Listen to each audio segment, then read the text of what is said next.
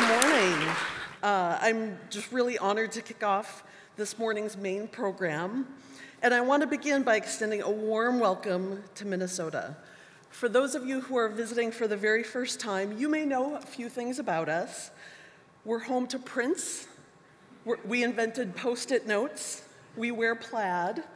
We talk with long vowels. And we eat hotdish. But there's much more to Minnesota and to Minnesotans. So to help tell you about this great state, I will be showing typefaces created by Minnesotans. Some designers were born and raised here, others were born here but now live elsewhere, or some designed these typefaces while temporarily living here. And some, like me, were born elsewhere but choose to call Minnesota home. And whether it's a sweeping cursive, a sharp-cornered sans, or a display font brimming with personality, the typefaces represent styles as varied as the landscapes across our state. Minnesota comes from two Sioux words, Minnie, which means water, and soda, which means sky-tinted. So we literally are the land of sky-tinted water. And you may have heard we're the state of 10,000 lakes. The truth is, we have 11,842. We just don't like to brag. Minnesota has 90,000 miles of shoreline, which is actually more than California, Florida, and Hawaii combined. From the serene and remote Boundary Waters Canoe Area Wilderness to the rocky North Shore to land filled to the horizon with tall grass prairie, Minnesota is a state of rugged beauty. We have 75 state parks and recreation areas, along with 5 national parks, including the St. Croix National Scenic Riverway, the Mississippi National River and Recreation Area, Voyageurs National Park, and Pipestone National Monument. So if you haven't heard of Pipestone, it's a catlinite formation in the southwest corner of the state, and for 3,000 years, Indigenous people pilgrimaged there to quarry the stone to use in sacred prayer pipes. That treasured red stone was traded far and wide across all of North America. Trappers, traders, missionaries, and explorers seeking the source of the Mississippi journeyed throughout the area in the 1700s, but it wasn't until the early 1800s that pioneers began to call this part of North America home. Fort Snelling at Budote, with its distinctive round limestone tower, was one in a series of military outposts created to protect settlers. Budote is a Dakota word that means where two waters come together. And according to the Dakota, the sacred place where the Mississippi and Minnesota rivers converge is where Dakota people began. Beginning in the 1830s, Indigenous people began to be displaced by settlers and lumbermen. I won't sugarcoat it. In the state's early years were marred by conflicts over land, and within 30 years, most Dakota had been forcibly driven out of the state. But Minnesota is still home to 11 Indigenous nations, 7 Chippewa and Ojibwe communities, and 4 Dakota tribes. Many places in Minnesota have names taken from the Chippewa and Ojibwe languages, lyrical place names such as Minnehaha, Chanhassen, Changwatana, Iota, Kabetogama, Couchiching, Minnetonka, Owatonna, and Winnebagochish.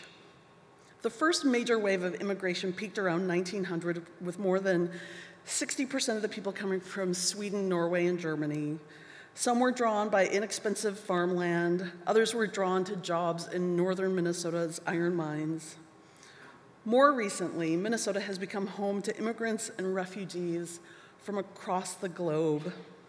We have a vibrant Latino community, the largest Somali diaspora in the US, and the largest per capita Hmong community in the nation. So with Minnesotans representing cultures from all over the world, you can find foods to suit any taste. We have walleye, our state fish, a juicy Lucy, which was invented in Minnesota, wild rice, mole, pho, pirogies, even lutefisk, which if you don't know what that is, it's cod soaked in lye, then boiled to a gelatinous state and served with butter. So I have approximately 15 minutes left, which means I need to start saying goodbye. It's known as the Minnesota long goodbye. So in Minnesota, if you depart a gathering too abruptly, like without giving advance notice, we might worry that you have been offended by something. So a true Minnesotan avoids misunderstanding by beginning to say goodbye at least 15 minutes before we actually intend to leave, and we generally mention leaving 3 times before we go. Minnesotans have a few other idiosyncrasies. We will apologize for anything. We will never take the last of anything. We're known for dramatically understating things by saying things like, "Oh, it's not that cold." And you might think we're being polite when we say, "That's interesting." But to be clear, that's the Minnesota equivalent of "bless your heart." Children in Minnesota don't play duck, duck, goose. We play duck, duck, gray duck, which is a relic from Swedish immigrants, and we call soda pop. Many Minnesotans have a reserved nature, so Minnesota nice is sometimes called Minnesota ice, but the thing is, once you melt our cold exterior, we will be your friend for life. In 1885, a New York reporter wrote that St. Paul was, quote, "another Siberia unfit for human habitation." So what did we do? We created an entire winter festival. Each January, the St. Paul Winter Carnival hosts a week of winter-loving activities, including a parade and ice and snow carving contests. Some years, we've even constructed enormous ice palaces. To be fair, the New York reporter was onto something. There is a certain hardiness required to embrace Minnesota in winter. But if you like cold and snow, there's a lot to do. We're known for hockey, of course. We're home to the US Hockey Hall of Fame. You could also watch the annual John Bear Grease Sled Dog Marathon, or go skiing, or ski joring, or snowshoeing, snowboarding, snowmobiling, ice fishing, or ice boating. If you want to stay indoors, you could go curling or axe throwing, which is a new sport, or watch the Timberwolves or the Lynx or the Minnesota Wild or the Whitecaps. You could even go watch our roller derby divas, the Minnesota Roller Girls. Perhaps it is because of our long winter, but you won't meet people happier to greet spring when forest floors burst with wildflowers such as trillium. And if you're lucky, you might even spot our delicate state flower, the pink and white lady slipper. Summers are glorious here and can be surprisingly hot, so there is a certain hardiness required to embrace Minnesota in summer too. Summer is the perfect time to go cheer the Twins or the St. Paul Saints. I believe you can actually learn more about this typeface tomorrow morning during Chank's talk. Or you can go catch a Minnesota United game. And Stratum 2 is not only used for the logo, but on the Twin Cities metro system. So if you see buses around town, take a look. Take a look for this typeface. In our free time, Minnesotans often venture outdoors. We'll head up north to a cabin in the thick north woods, or for a drive along Lake Superior. We'll watch sailboat races, go fishing, kayaking, hiking, or off-road cycling. And for the ultimate summer rush, we'll go water skiing. In 1922, a Minnesotan named Ralph Samuelson invented the sport when he made bentwood skis and tried them out on our Lake Pepin. When we spend time outdoors, we may be lucky enough to see and hear some of Minnesota's other residents, moose and lynx, timber wolf, black bear, white-tailed deer, beaver, raccoon, or river otter. Birders can often see the majestic bald eagle or see the prehistoric sounding sandhill crane, the fancy dancing sharp-tailed grouse, or our official state bird with its haunting call, the loon. Or maybe you've already encountered our unofficial state bird, the mosquito. If the rugged outdoors isn't your thing, there are plenty of other things to do. Minnesota is home to world-class classical music, opera, live music, literary and film festivals, dance, theater, and art and history museums. Just a few blocks away is the Minneapolis Sculpture Garden, the largest urban sculpture garden in the country, which is where we're going to be tonight. And 5 miles south of downtown is the Museum of Russian Art, which is the only museum of its type in all of North America. As Minnesota's summer draws to an end, Minnesotans treasure the end of summer tradition of going to the state fair, which was recently named one of the 10 best late summer festivals in the entire world. And as the temperatures begin to fall, when colors dazzle with fire red, bright orange, and gold, it's time to go cheer the Vikings or the Minnesota Gophers. There are 523 archaeological sites across Minnesota, and one of the most fascinating is the Jeffers petroglyphs, which is a rocky outcrop with more than 4,000 figures carved in stone, turtle and mammals and people like you see here. It's estimated the carvings date back 7,000 years. And just 12 miles from here, 6 big burial mounds overlook downtown St. Paul. There are more than 1,500 properties on the National Register of Historic Places in Minnesota. Our beautiful state capitol was designed by Cass Gilbert, the architect who designed the US Supreme Court building. Other notable properties include the Stone Arch Bridge, Nanabijou Lodge, Split Rock Lighthouse, and the Marjorie McNeely Conservatory, along with the majestic Cathedral of St. Paul. St. Paul also has the longest avenue of Victorian-era homes in the entire country, and it's the location of the massive James J. Hill House. In the 1880s, Hill was the force behind the Great Northern Railway, and his 44,000 square foot Richardsonian Romanesque family home includes a pipe organ, a private art gallery, and servants' quarters. The James J. Hill House is Minnesota's Downton Abbey. And if none of the things I've mentioned so far sound interesting, you can always go to one of the 135 craft breweries in our state. So I have fewer than 10 minutes left, so at this point in the Minnesota long goodbye, I should remind you I'll be leaving by politely saying something like, "Oh geez, would you look at the time?" Earlier this year, US News and World Report named Minnesota the 3rd best state in the country. Metrics included healthcare, education, the health of the economy, the environment, and infrastructure. In recent years, we also ranked the best state for women, the best state to raise a family, and the happiest state. Despite those rankings, there are things we need to work on: religious and ethnic tolerance, the education gap, and racial equality. Minnesota's economy is unique in that we have a blend of agriculture and industry not found in other Midwestern states. We are first in the US for growing sweet corn, and we are first for turkey production. So think of Minnesota on Thanksgiving if you eat turkey. But we are also the headquarters of innovative corporations such as Target, Cargill, Best Buy, 3M, Medtronic, General Mills, and Toro. We actually have more Fortune 500 companies per capita than any other state except for Connecticut. You might be surprised to learn of some of the many innovations that have roots in Minnesota.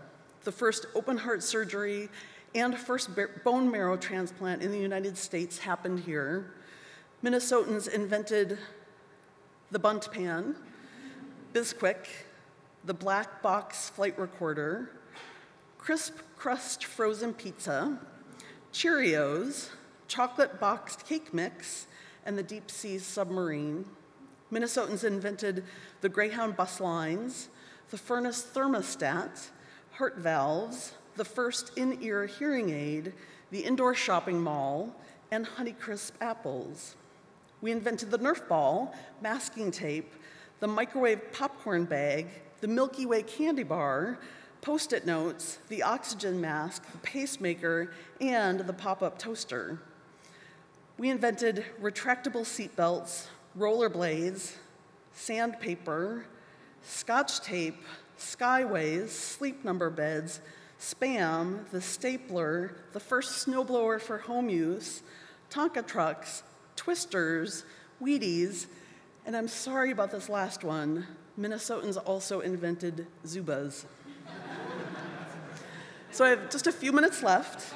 In a proper Minnesota long goodbye, I'd gather my things, slowly make my way to the exit, and say, well, I'd better get going now, though it would still be a few minutes premature to leave. You might be familiar with famous Minnesotans. I'm not only referring to Paul Bunyan and the Jolly Green Giant, MacGyver, Mary Richards, or the Grumpy Old Men. I'm referring to cartoonist Charles Schulz, aviator Charles Lindbergh, former Vice President Walter Mondale, explorers Anne Bancroft and Will Steger, who led the first dog sled journey to the North Pole, or design and engineering education pioneer John Arnold. Clarence Wigington was the first African American in the country to serve as a municipal architect. 60 of his buildings still stand. Lena Smith, Minnesota's first black female attorney, was a trailblazer for African American property rights, and Nellie Stone Johnson was a major influence in the civil rights movement and shaped Minnesota politics for a whopping 70 years. Famous Minnesota authors include Laura Ingalls Wilder, whose Little House on the Prairie immortalized the town of Walnut Grove, environmentalist Sigurd Olson, and St. Paul's own F. Scott Fitzgerald, whose book, The Great Gatsby, illuminated the flamboyant excess of the Jazz Age. More recent authors include the late Vince Flynn, Cheryl Strayed, and poet, spoken word artist, and children's book author, Bo Fee. You might have heard of Minnesota athletes Tom Lehman, Larry Fitzgerald Jr., Kirby Puckett, or Lindsey Vonn, the most decorated downhill skier of all time. A number of Minnesotans have made their way to Hollywood, including stars of film's golden era, Judy Garland and Jane Russell, directors Joel and Ethan Coen, and actors including Jessica Biel, Vince Vaughn, Josh Hartnett, Winona Ryder, who was named after the city of Winona, Minnesota, and two-time Academy Award winner Jessica Lange. 8-time Oscar nominee Pete Docter, director of Monsters, Inc. and Up, has described himself as, quote, a geeky kid from Minnesota who likes to draw cartoons. Minnesotans who have made an indelible mark on music history include producers Jimmy Jam and Terry Lewis, the one and only Prince, Bob Dylan, this summer's breakout music star Lizzo, and the best-selling female group of all time, the Andrews Sisters. And for diehard polka fans, I would be remiss if I didn't mention Minnesota has a number of pretty darn good polka bands. Currently, we have several history-making politicians. We sent the first Somali-American congresswoman to Washington. Our current Lieutenant Governor, Peggy Flanagan, is only the second Native American woman to be elected to statewide executive office in US history. And one of our whip-smart senators just happens to be running for president. Minnesota also has a robust and generous community of printers, graphic designers, type lovers, type educators, and type designers. I want to extend a huge thank you to those who generously contributed work for this presentation. Their work is amazing and, for me, inspiring. So, I have officially and properly said goodbye 3 times. I've met the requirements for a proper Minnesota long goodbye, so it is time to say farewell. I sincerely hope you have a great time during your stay in Minnesota. And if time allows, please go out and see part of our great state. Thank you.